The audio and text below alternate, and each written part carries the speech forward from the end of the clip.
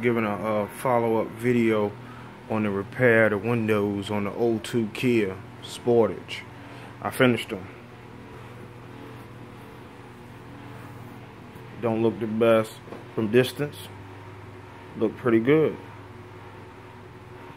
Did the back window.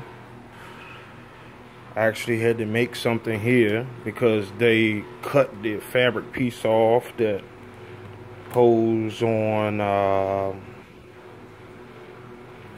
the window. So what I used was the thing that goes in the yard that's plastic. I heated it up, bent it, all that good stuff. But I washed it today, so I know the windows are sealed up good. I also took and bought this stuff right here because the windows are black. Look at this. It's 100 proof, waterproof window, door, and trim sealer. And I went around the outside of it, with my fingers. And that's how I put the black to hide the glue, the clear glue. I didn't like how the clear glue was looking, so I used this. You can get that from the auto parts store. And it actually did more waterproofing on the outside, which is good too.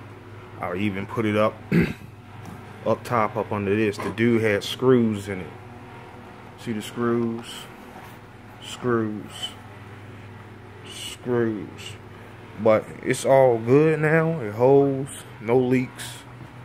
You look at it from a distance, it don't look bad. I'm gonna show you the other side.